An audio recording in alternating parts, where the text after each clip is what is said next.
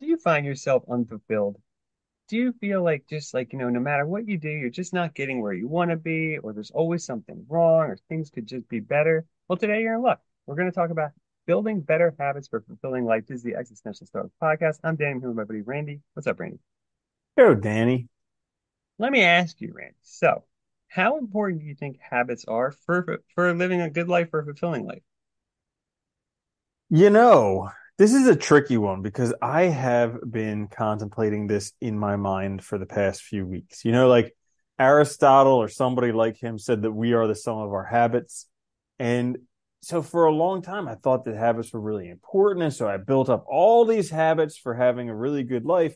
But it was like there was no time to do anything else other than these good habits that I had. So then I just stopped all many of them. And then life takes a dump, and then, well, is it the habit's fault or is it just by chance?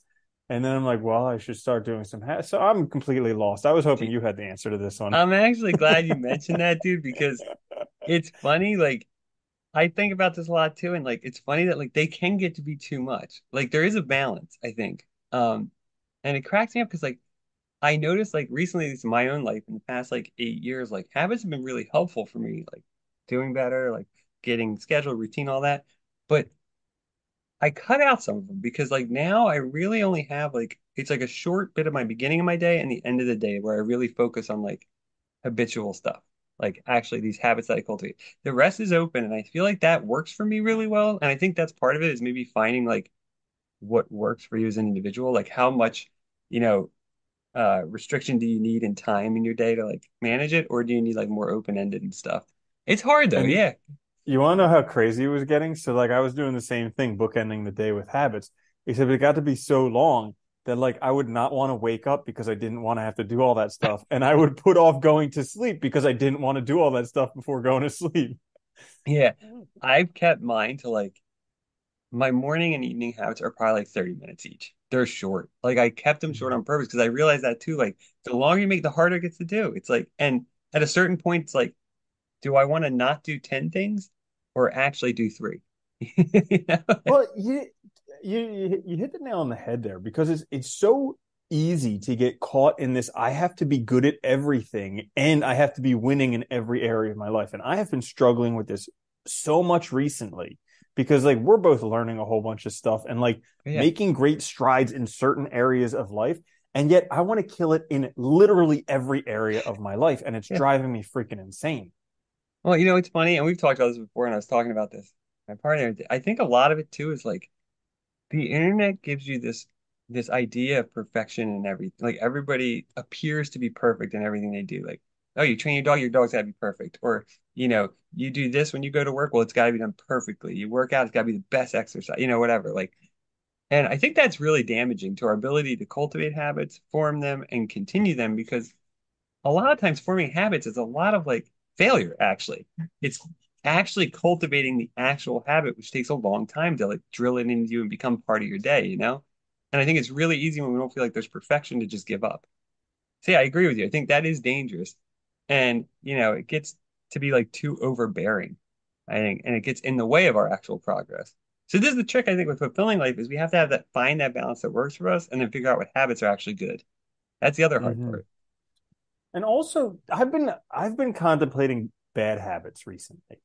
Huh. Because like, okay, so like I'll say it again. I was in pain for like 3 weeks or whatever. It kind of, it Keep ruined talking my about it. I know, you big baby. But like Yeah, I pain when sucks. I was in pain, I was just like, and I did this like life expectancy thing. And so apparently I'm supposed to live like 50 years longer or something like that. And I was like, I can't live this life for another 50 years. Like maybe I need to start drinking heavily and smoking cigarettes and just Just be doing a done whole with bunch it. of dangerous activities because like this is getting to be ridiculous. Yeah, it's funny, dude. Like I was thinking about the smoking thing the other day too, with respect to that. Because like, okay, so I obviously still vape. Everybody knows that, I'm sure. But like, what are you gonna do?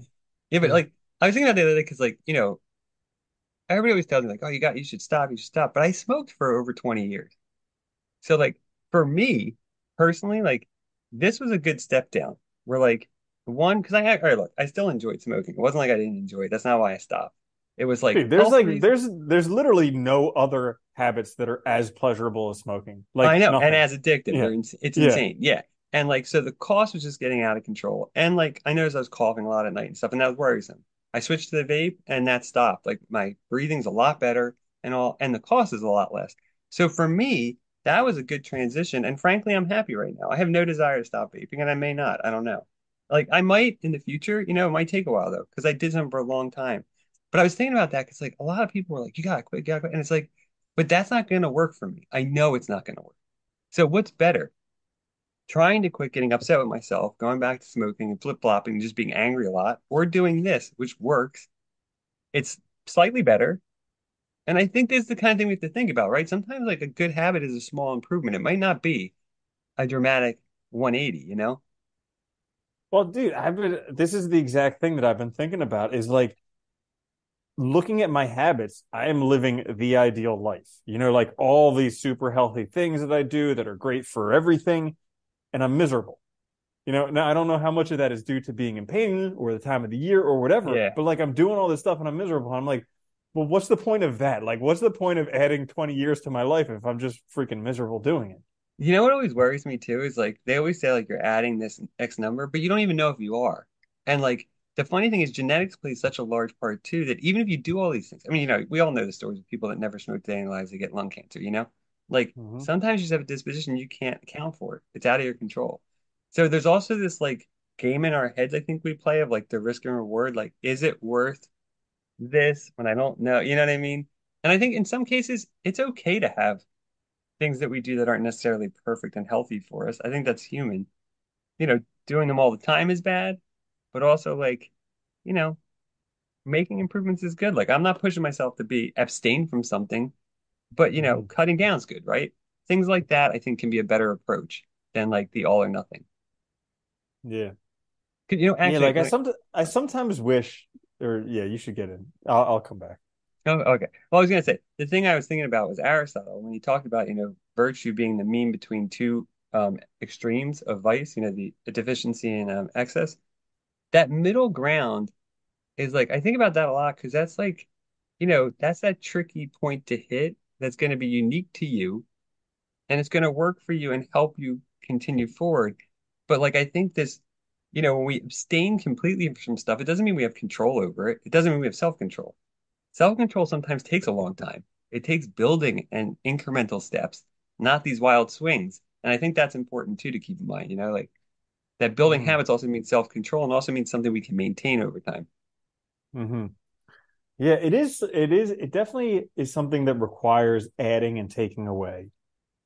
Because I get into this adding loop, and then before I know it, I'm trying to do 100 things at once, and it happens And you over and never over can and over complete your again. day, right? You can never Yeah, get everything done. Yeah. yeah, and it's just the Well, most because you could have like literally the perfect day, and you're like, but I couldn't get all I, but I didn't do yeah, X, and Y. Yeah, it's funny. I actually got a planner this year on purpose, because I noticed I was like filling my days with way too much crap. And this way I can write down my to-do and look at it on paper and pen and ink and adjust it. And like I mm, notice I'm getting much better results. Because before I would just have this long list of like these 100, and I could never complete it in a day. There was just too many things I was doing. And so yeah, like I noticed it helped my mood. I feel more positive because I feel like I'm actually getting done what I want to, you mm, know? that's a good one. Yeah. So, what I was gonna say earlier was I still wish like 3 out of 4 doctors recommended Marlboro. I know, right? Dude, yo, those, I was those are watching the good old days. I was dying because I was watching this show, For All Mankind, and it starts out like during the early space race, and dude, they're smoking inside NASA, they're smoking, look, everybody, women, men, everything they do, and I'm like, dang, that was when they recommended it as like life affirming, good, Yeah. yeah, They're like, "Are you stressed? Have a cigarette and some cocaine. You'll feel yeah. better." And if you can't sleep, drink a whiskey, have some Valium. Don't worry about it, Yeah. you can take them like Tic Tacs, like, Yeah. Right? Oh my different gosh. times, right? The good old days. Yeah. Yeah. But So this is the thing anyways, about oh yeah. no, this is the thing about habits though. I think is sometimes we get in this where we put too much pressure on ourselves for perfection instead of actually looking at habits as a component of a fulfilling life and a good life. And it's something that they require work. Dude, they do. Like if you try and like, I mean, we both know if you try to implement too many new habits at once, you will not successfully adopt them. There's just no way because it's too hard to incorporate all that new crap. So it's like a slow building process. And I think a lot of this is like, finding what works for us. Okay, so here's the tricky thing is trying to define the target, okay? Because like we want a Yeah. fulfilling like the good life, the fulfilling life. Whatever the hell And that means. whatever the hell that means. And on whatever scale you're looking at, whether it's day Yeah. to day or month or year or whatever it is. Because it's tricky because a lot of times I think of that and I'm like, oh, fulfill it. That means that I'm happy. But that doesn't necessarily mean that I'm happy. It just Yeah. means that like overall my life is good. I'm flourishing. Eudaimonia. I Yeah. can't even say that right now. Eudaimonia. But Eudaimonia. Damn it. I said exactly like you did. Yeah. yeah. You know, that's a good point though too. I think like that is, kind of the difficulty is, I don't know, it's like finding that right balance and amount for me. And I've been trying to stop thinking of it as happiness as the goal because I think that's just such a stupid way to look at it. Like to me, the hmm good life, the flourishing life, eudaimonia, like they all are better because they imply a full life. And like they don't suggest that you're going to be in a positive state of mind all the time or in a joyous state because that's hmm ridiculous. We're not going to be. So I think like forget happiness. Like we'll be happy sometimes, and we won't be other times, and that's okay. But hmm like trying to define that target of like what is good life for you or a fulfilling life? What does it look like? Is it, you know, achieving certain things? Is it having good relationships? Is it, living in a certain place? Like kind of defining this and then using that as a guide to kind of build those habits that will reach there, right? Yeah. So is this funny thing I was thinking about this week? Because like I said, I was in pain and my mental, you Everything with know, ending. Can't do everything, it. yeah, everything was like terrible. But like, somebody was saying, well, do you want to be right or do you want to be happy? And I was like, that's not a fair question because Both. yeah, it's like clearly I want to be happy, but in my mind, if I'm not right, I'm not happy. And if I'm Yeah. right, I'm not happy. So so it's It's a like no matter conundrum. what, I'm unhappy or unhappy. Yeah, it's Yeah, crazy. I think the happiness thing is a mistake. And I think Mm, I think that I honestly think too the conception of the good life we get from society, especially like the US, is so bad because it has no consideration of like your quality of life, your, you know, well-being, anything, and dude, well, plus the U.S. ranks pretty much the lowest in terms of happy countries. Like they've done a lot of because no one's happy modeling here. that I saw. No one. Yeah, the higher the higher the growth or the higher the average income of the country, the less happy the people are. Because money makes you want to like when you get in the habit of accumulating money, it makes you want to trade your future, like your present experience, for some future thing of happiness. And all you're trying to do is find salvation in the future Yeah. for whatever is ailing you now, as You're all opposed to trying to just fill this enjoying what you hole, have. right? And like, Mm-hmm. and I think too, the problem with money is too when we're sold the story in the US that like all of that good life success, everything depends on wealth. But the problem with that is that you'll always have less than somebody else. So it's a losing battle of always trying to, I mean, that's why we got these people that have $300 billion and they're still working 88, 90 hours a week trying to earn more money, right? Mm-hmm. Like when any person in any other time would probably just stopped way long time ago because and Yeah. just do things that you want to do. And I think this is the problem, right? So like we need to redefine the end goal too, or the goal. Because it shouldn't be happiness some later date. It should be a good life right now. Or making my life better consistently every day and every year? So it is kind of a tricky target. The way that I've been thinking about it in a couple different ways. So like I would say like overall is my life getting better? The answer is yes, but it's very, very hard on like a day to day thing because and it's Oh especially yeah. hard when you're in a bad mood. So like Oh those are yeah. the times when, Hungry, but tired. yeah, I know, right? But like another way to look at it is like, am I expanding and growing or am I contracting and shrinking? And so that's another way that I look at it because like a lot of these things that are growing me are painful, Oh you yeah. know? Yeah. And then I'm miserable because of that. And I'm like, well, my life sucks. And it's like, hang on, I chose this burden. Another cold night on the side of Yeah. Everest, cold dark night on the Right? side of Everest, right? Seriously. Yeah. Yeah, it is funny. I mean, we choose it and like it's hard being a person, we can't do everything. We all, No user's manual. no, we all want to win, whatever the hell that means, even though we can't 'cause we all die, you know? Hmm. We can't bring anything with us. We have a terrible conception of time and longevity and a crappy relationship with our own mortality. Like it's just really Hmm. hard being a person. Yeah, being a person sucks. So to build Yes. habits, better habits, what would you suggest to people then? If they want to have a more fulfilling life through habits, what would you suggest? I would say just try out some habits. Like if you don't have any habits, so I mean, we'll be honest. Probably until I was 30, really the only daily habit that I had was masturbating. Like that was pretty much the only thing that for a consistent period of time I've done every day. The But only thing I like, never think I was addicted to, other than that, yeah. yeah, right. And so like, but then once I figured out habits, I started implementing them. And some of them I could definitely see move the needle. Some of them immediately, some it took a while. And kind of try some, give them up. Yeah. That how I about think you? that's the trouble, right? You got to test them out. You got to kind of take that shotgun approach sometimes. Yeah. Hmm. I think for me personally, like I found them extremely helpful in the past. I would say like 8 years, they've been crazy helpful in my life. But I think the way I've learned to do them now is like it's a focus on my growth development over time and be slowly building habits that work for me that help me get there. Whether that's like, I've been trying to implement habits of doing more hobbies more often, taking a certain amount of time every day to just do stuff that's fun for me. Because I find that it makes me better. I feel better. I'm happier. It's more Hmm. enriching. And so that's been a great one that I've implemented recently. So like every day for about half hour, I've been taking photos, doing stuff like that. Mm. So they don't have to all be like work oriented, I guess, but like giving yourself that chance to do something that makes your life literally more fulfilling. And I think like, the virtue ethicists, Aristotle, the Stoics, like all of them thought habits were essential, right? Building your character is the whole thing that you need to do to live a good life. And if you think about that, that means they worked on themselves their whole lives, and it was slow. They weren't doing all these things at once. It was slowly, slow cumulative growth over time. And I think that's our Yeah. problem too. We want everything in 7 days, 24 hours, 3 minutes, not over a lifetime. Yeah. And it's so hard to kind of see that they did develop over time. Like I just Yeah. on pretty much like once a month I listen to the meditations and also the Tao Te Ching. And this time when I was listening, I got really jealous. Like I was like, I wish that I knew that stuff.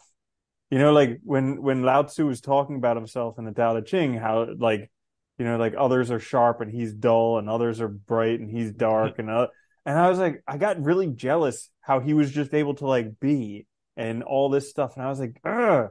But this was the end of his life, like as he was leaving wherever he was leaving before he went into like becoming a Well, hermit and just if that's even who it was, because that's all legend right, stuff. yeah, I mean, and like, yeah, that legend kind of annoys me because it's like he just like sat down and wrote this awesome book and he's like, "See you later, fellas, I'm out of here." peace, But yeah, like the meditation by Marcus Aurelius is a much better example of somebody struggling with it all the time and working through them hmm, and a cumulative growth, not like all of a sudden rapid expansion type thing. yeah, and I like his because it's also like he starts book two with like remember every morning when you wake up you're gonna deal with like retards, like just the worst people on earth, and it's Yeah, like hang on, here's the guy who's literally the richest, the most popular, whatever, and powerful, he's saying everything. Yeah, pretty much the first thing he said, because book one is basically just him saying like thank you for giving me life. Book two starts the actual stuff, and he's just like, yeah, today you're gonna deal with schmucks. yeah. Like people are idiots, just remember. Yeah. Book one's thank you for life, then the rest of them are complaining. Yeah, Yeah, and you're gonna die. yeah. Yeah, Yeah. it's funny though, because like I was thinking too about like what Aristotle says of friendship I always like because he talks about why like good friends are important, like true friends. And he says because they're like a reciprocal self. So they help us in our virtuous growth, right? Because it's easier to evaluate somebody's actions like correctly if they're not us. Like, so for instance, like you and I, like if you do something really good, you might be humble about it and like play it down. But I can tell you, I can see and be like, no, that was really awesome. You should be proud, right? And like that kind of judgment, right, can help you grow in virtue. But if you think about that, that means the growth is slow over time. It's not quick and all of a sudden. It means it takes work and our interactions with people can be really helpful. Like doing this Hmm. every week with you has helped so much for me. No, Now, and same. like daily, it's hard to see that growth, but when I look back over when we started till now, dude, it's like huge. And I think that's what they meant, but it's hard for us to see because we're so short-sighted. We don't have good long-term like planning, thinking, anything. Hmm. So this is another thing that I was just thinking of. There's this motivational speaker, Jim Rohn. He always he talked a lot about having to reflect on what you've done. So he went like way overboard. He's like, at the end of every day, you need to reflect on the day. At the end of every week, you need to All reflect on right, the week. I'm not Every doing that month, much you need to reflect on. self-reflection. I know, right? Yeah, right. But it does make sense because I forget how good I have it because I don't take the time to look back and see that all that I've done and all the good stuff. Dude, we are like super, super skilled at being not grateful about anything unless we practice gratitude. Like we have to consciously practice it. Otherwise, we take everything for granted. We all do it. It's really, and I think it's just part of adaptation, right? We're very good at like seeing our normal world as just normal and expecting it all the time. And that is a danger. So gratitude like that kind of reflections, yeah, it's wildly helpful. And it's like the Hmm. small delights thing, right? But I think you got to build to that. Like you can't just start doing that because you'll totally fail. If you try and reflect after all those things, like it just won't work right away. But Yeah. you could do like a 10-minute reflection at the end of the day, right? Start that Okay. maybe. Yeah. Well, let's get into it. What habits have you had over the past however long that you think have been particularly helpful? I will say so journaling in the morning and at night for One at like a five time, one at a minutes. time. You do Oh, one, okay. then I'll do one, then you do Oh, one, then I'll okay. do Journaling. So that's been super one. helpful. But I will say I've So done that my about what? About what? Because people will say, "What do I write about? How long do I oh, have to write for?" anything from All this. I usually aim for like 5 minutes. It could be anything though from a sentence. Like I might think about that one sentence a lot that has happened. To, I write a few pages if things are going, maybe even more. It just depends. I don't Do you put pressure on start Dear myself. Journal and then end it No, sincerely, Danny? I should though. I just write. Uh, I'm the only one looking at it. But like, Yeah. yeah, I mean, like I've always journaled though, like for as long as I can ever remember. So it's never been like a burden to me, but like I put no pressure on myself for amount. I don't think that Mhm. matters. So it could be just like literally, I could write down 3 words, that's enough. But it's more about sitting there and thinking and just think, Mm. kind of reflecting on just writing and just getting stuff out can be very helpful. What happens if you miss some days? Now I used to get upset about it. Like now I don't really frustrate. It doesn't frustrate me that much because I know, like I said, it's something I've done for a long time. So I know I can fall back into it really easy. I used to get frustrated because I was afraid I'd stop, but Mm. so now it's not a big deal. So I don't really get stressed because there's things happen, dude. Like I had a rough week a couple weeks ago and I did in a couple days, but then it also helped me deal with some stuff. So too after that. So I think it's like, it's reminding yourself to go back to it. But once you kind of cultivated the habit, I think it's easy to go back to it. It's not a big deal if you miss. But in the Mm. beginning, it can be kind of difficult. I think you got to be more regimented early on. Mm. Gotcha. Cool. So I'll give one and then back to you.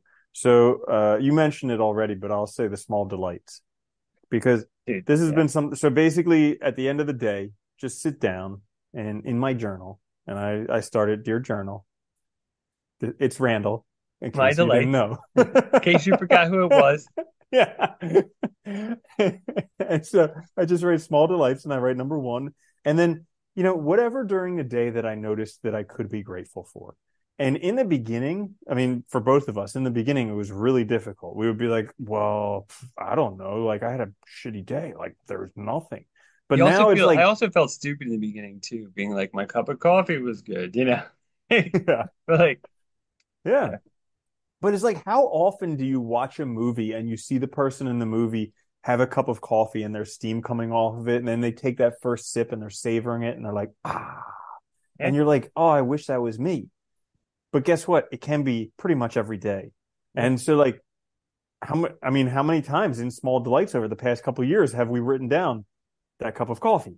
You know, yeah. or You know what the small nights helped me with a lot too was just like reaffirming the fact that like so many things I do every day are choices I make that I want. And I am Mm, grateful for them. But most of the time, I'm so distracted or whatever that it doesn't even register. Like that cup of mm-hmm, coffee in the morning that I really do enjoy, you know? mm-hmm. And I drink it every morning for a reason. Like those little things. And like I think that's what's so great about gratitude is it keeps reminding us of that and keeps bringing us back to why we choose these things in the first place. That's a really good point. I never even looked at it that way. Yeah. Just Because thought of it. but that's a great one because I get so caught in that where I'm doing all these things that I want to do and they become obligations. Well, dude, I've been thinking about this a lot. I think that's our biggest like danger obstacle is that tendency to take things for granted, to treat them as obligations, to treat them as work, to treat it as a burden, rather than to be grateful that we can do it, that we are doing it, that we have a chance to learn something new, whatever the hell it is, right? And I think that the small delights really help with that. It's like amazing how much that can Mm-hmm. build your positivity. Yeah. Mm. Okay. So you're up next. I already mentioned Any it, but I'll others? say it again, the scheduling hobby time. Um, Ooh. but now like I'm doing it every day, or very close to every day. And this has been mostly around photography for me, but it could be anything. So like taking like a half hour. I also do this sometimes with video games where I'll schedule time to play because like I haven't played in a while. And like just making sure you're doing the things in your life that you enjoy just for the sake of doing them, not for profit, not for some other goal, not for any other reason. Like, I mean, I have tens of thousands of photos on my computer that I probably haven't shown anyone, but it doesn't matter because I just enjoy doing it. You know what I mean? Like, there's no Mm-hmm. end goal. It's just the process. Mm. Yeah, this is something that I've been struggling with because uh I I know what I have to do. And it sounds the most if you were to tell this to my like 17-year-old self that like this is what you're struggling with at 40, 17-year-old me would have been like, what the heck's wrong with him? But it's like play more video games and paint more miniatures. And it's like Yeah, that's what I need to do and that's what I'm struggling with because like I'll have some time and instead of playing a video game, I'll want to learn something else because it's like, yeah, well, if I learn more, then I'll get to that place faster and blah blah blah blah blah. yeah, yeah. No, I guess like I've been trying to be more Dallas about it, dude. Like we're like, like we're gonna get there. And like, I mean, for me, a big fear too was like, if I don't do this fast enough, I might miss out on opportunities Mm-hmm. if I'm not at that level and those opportunities happen. But you know what? Like, I don't know if those opportunities are gonna come anyway. So it's better just to do it at a pace that's good for me where I'm still enjoying my life. I still enjoy what I'm doing. And guess I'll still make new opportunities just in virtue of doing these things anyway, Mm-hmm. instead of trying to rush it. Because I think that was my big problem too, dude. I was trying to rush everything. Because like Mm. like programming, right? I started and I wanted to be an expert in Python in a month. That's not gonna happen. Like, it takes years. And once you Yeah. realize that, it's much easier, I think, to just be more compassionate with yourself and just enjoy things. There's no, like, why the hell do we want to be miserable all the time? That sucks, you know? Like, I keep telling myself that, like, what the hell does anger even ever help anything? When does being miserable help anything? I don't want to live like that, you know? None of us do. Yeah. Oh my gosh. Yep. I got a funny story. I got into a little bit of a tiff earlier today. So one of the buildings that I go to frequently has like a gated entry. Like you need a security card in order to get into Oh, it. okay, yeah. Yeah. So I go in the door and somebody comes in the door right after me that I've never seen use the building before. So I said to them, "Do you have a card?" And they fucking lost it. Like, what are you, security? And I'm like, no, but what's that door there for? And like Yeah. literally this dude wouldn't go back out and do it. So I was an asshole too. Like I was trying to be like, oh, you must be having a bad day, huh? And he's like, what's your problem? Like, dude, just drop it. And I'm like, Why are you asking how I'm feeling? yeah, but I'm like that key card thing there is for a reason, not just to inconvenience us. It's to keep out people who don't belong here. Yeah. And he's like, dude, just freaking drop it. And I was like, I'm not going to drop it. Go, like go back outside the door. And he's like, I'm not going outside the door. And he was getting all like physical, like Yeah. aggro shit. So I didn't feel like starting a fight. So, but I was a dick to him. I was like, well, if you're going to be a dick, then I'll just take your picture and ask the front desk. And he's like, well, you want me to pose for it? But like, uh, I didn't But the handle that well. fact I that he realized, blew up that fast too says something about his state of, his mental health, his happiness, all of that. Because a normal person yeah, wouldn't do that. I yeah. mean, all And you had I to do was is show just, you his card. yeah.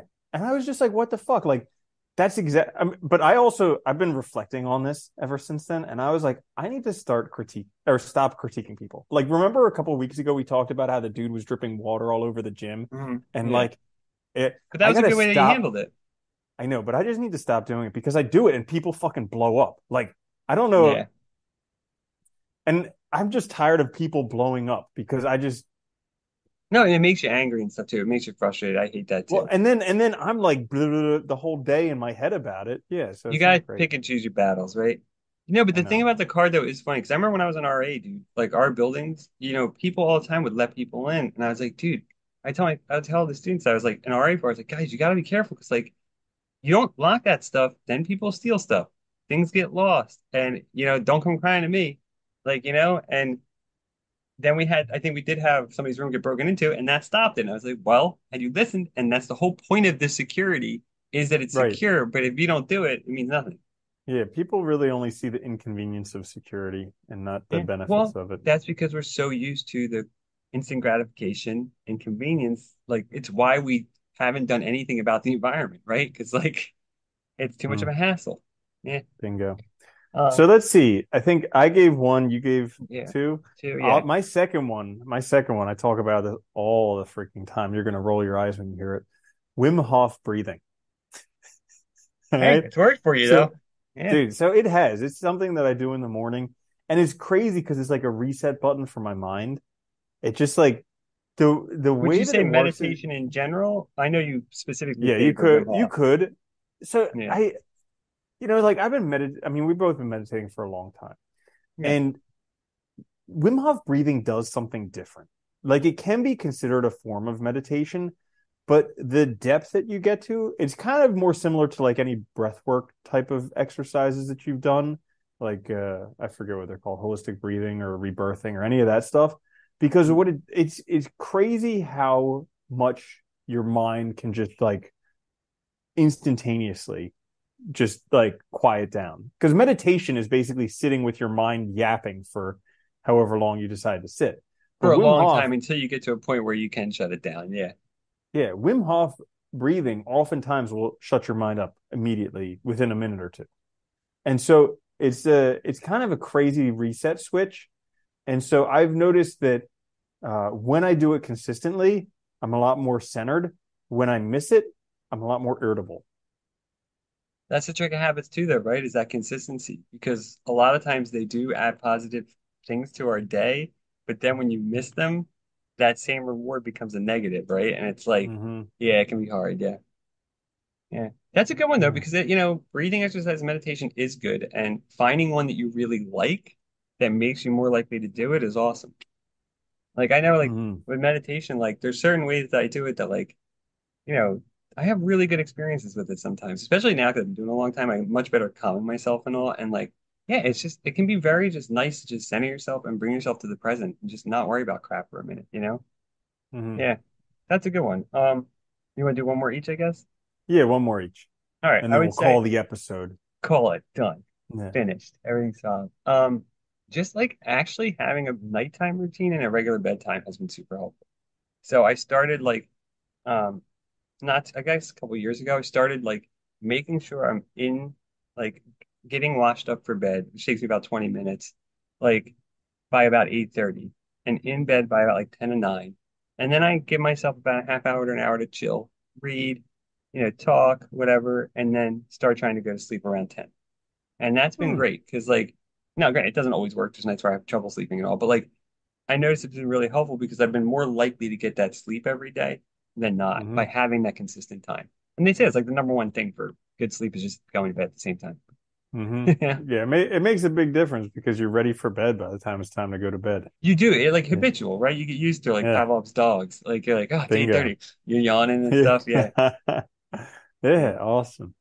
So my last one is getting outside.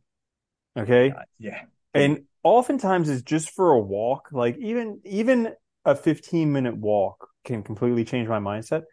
And I try and do it during the transitioning of light.